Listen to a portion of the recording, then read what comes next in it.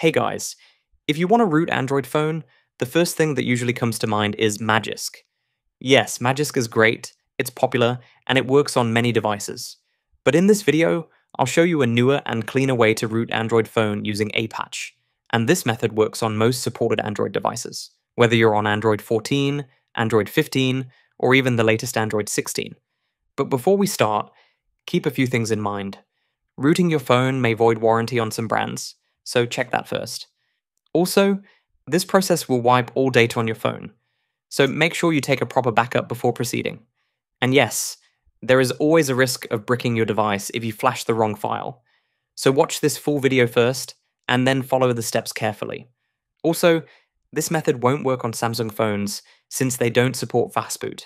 If you have a Samsung device, check my other root videos linked in the description. And one last thing, rooting a phone requires an unlocked bootloader. Some brands do not support bootloader unlocking at all, like Realme, Oppo, Vivo, Huawei, and a few others, so those phones cannot be rooted. Now, this video is divided into 5 simple steps, so that's enough intro, let's get started.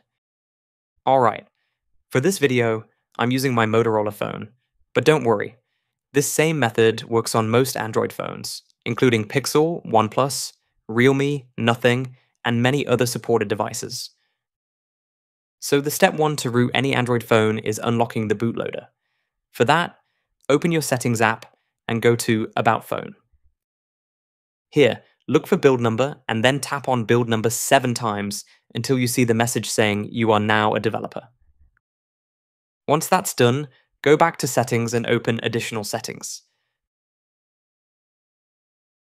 Next, scroll down in Developer Options and enable the OEM unlocking option. On my phone, it already shows unlocked, so don't worry, I'll walk you through the process. Next, scroll further down and enable USB debugging as well. Unlocking the bootloader on Motorola phones requires many extra steps, so I'll use Pixel 6a for bootloader unlocking part. If you're using a Motorola phone, just watch my dedicated Motorola bootloader video and skip this part. Once USB debugging and OEM unlock options are enabled, connect your phone to the PC using a USB cable. When USB debugging pop-up appears on your phone, just tap Allow. Now let's move to the PC screen. On the PC, download the platform tool from the description link and extract it as well. After extracting, you can delete the zip file if you want and open the extracted platform tools folder. Now, click on the address bar at the top and type cmd and press enter. This will open the command prompt right inside the platform tools folder.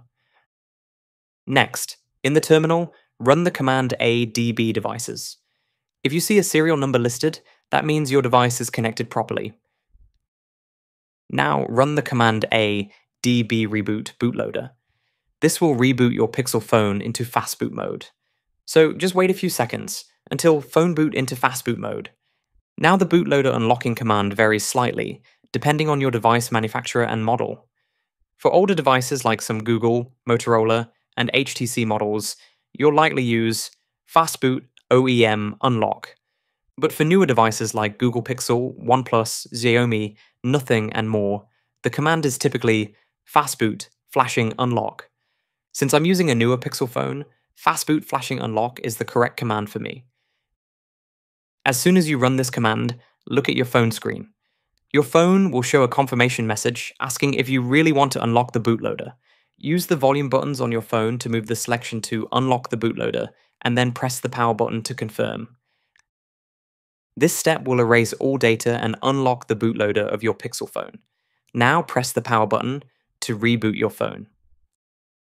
Alright, let me fast forward through the setup process and quickly set up the device again. And yes, the device has now rebooted. Let's quickly confirm whether the bootloader is unlocked or not. So let me quickly enable developer options again. And yes, as you can see, OEM unlocking is grayed out and shows already unlocked. This confirms that the bootloader has been successfully unlocked. Alright, with the bootloader unlocked, let's move on to step 2, downloading the correct boot image to root the Android phone. First, we need to check the build number, so let's do that. Go to Settings, then scroll down and tap on About Phone. Here, find the build number and note it down, because we'll need it to download the correct firmware for the phone. I've already made a dedicated video where I explain 4 simple ways to get the boot image for any Android phone. Now on the PC, open any browser and search for your device's firmware using the build number you just noted. You will find your device firmware on official or unofficial websites. So here I found a firmware file that matches my build number. Let me quickly extract it. Inside the extracted firmware folder, you'll see multiple image files. For this method, you only need to find Boot.img. Even if init_boot.img is also present, you have to use Boot.img only. This boot image is what we'll patch using APatch in the next step, so let me copy this boot.img file to the phone's internal storage. And yes, our boot image is now available on the phone. Now it's time for step 3, patching the boot image using APatch. Install the APatch app from the link in the description and open it. The interface is clean and simple.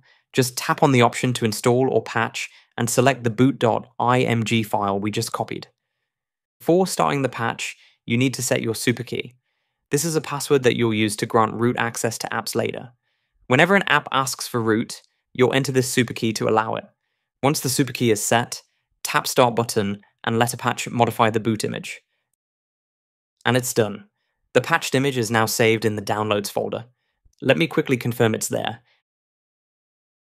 And yes, here we have our patched boot image. Now it's time for step 4, flashing the patched boot image using Fastboot. First, let me quickly move this patched boot image to the download folder. Once that's done, go back to the terminal and run ADB devices to confirm the phone is connected in ADB mode. After the device is detected, reboot into bootloader mode by running a db reboot bootloader and wait for the phone to enter the Fastboot screen. Once the phone is in Fastboot mode, run this command: fastboot flashboot _a and path of the patched boot image. If you get any error, try the same command without an underscore, like this. After that, flash the same patched boot image to slot B as well by running fastboot flashboot _b followed by the path of the patched boot image. Once both slots are flashed successfully, reboot the phone by typing fastboot reboot and press enter. The device will now boot normally. The first boot can take a little longer than usual, so just wait patiently. Alright, the phone is now fully booted.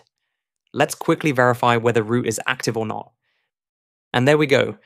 We get the working message, which means our phone is successfully rooted, using APatch. From here, you can install modules and grant root access to any app directly from the APatch app. Let me quickly check using a root checker app to make sure root access is granted. And yes, as you can see, root access is properly installed on this device. So that's it for this video on how to root any Android phone using APatch in 2026. If you followed the steps carefully, everything should be working perfectly. If you found this guide helpful, make sure to like the video and subscribe to the channel for more Android guides. Thanks for watching, and I'll see you in the next one.